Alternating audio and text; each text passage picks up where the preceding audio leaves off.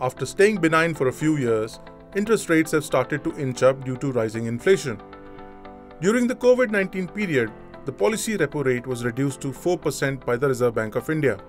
Now it stands at 6.5%. As expected, higher repo rates have led to higher interest rates for home loans.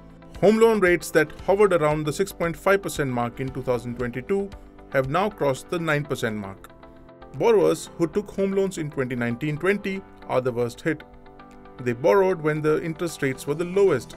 So very clearly, there has been a very significant impact on borrowers who borrowed in 2020-21 because interest rates had gone off to historic lows during that period of time on the back of the very sharp interest rate cuts that had happened post-COVID. And post the normalization process in the last 1 year or so, EMIs have gone up very significantly. So I think a lot of how borrowers need to deal with it is that, first of all, when they are taking floating rate loans itself, this is the nature of how floating rate loans actually work. That there will be periods where when interest rates are low, where things will actually be very, very attractive. There'll be periods where interest rates will be high, like we are seeing right now, which is actually not good for borrowers. And then there will be periods of relative stability along the way. And historically, these cycles last for about 2.5 years very often. Many borrowers whose EMIs consisted of 20 to 30% payment towards the principal now see that their entire amount goes only towards interest payment. When interest rates go up, lenders either increase the EMI or the loan tenure. What should a borrower do in such cases? I think there are quite a few ways to deal with it for borrowers.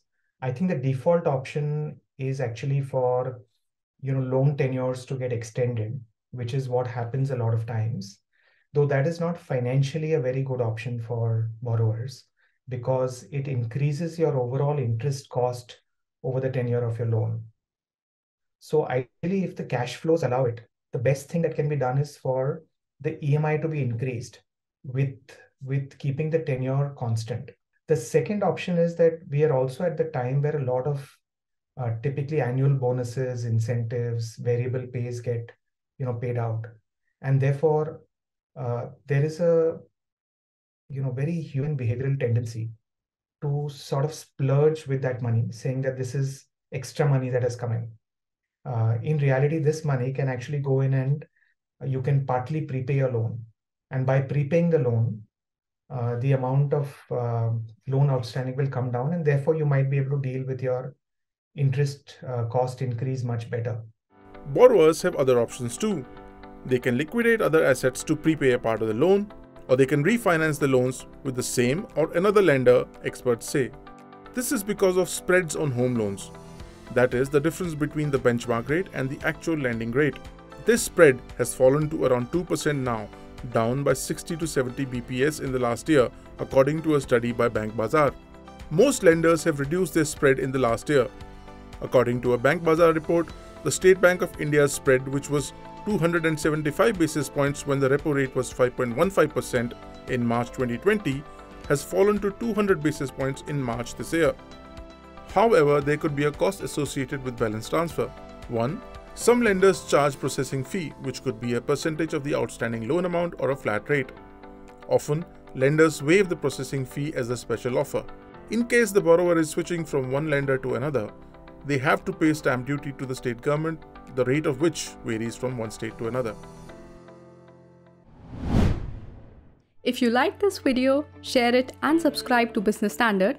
For more news, views and insights, log on to www.business-standard.com. Do also follow us on YouTube, Twitter, Facebook, Instagram, Telegram and LinkedIn. I am the blue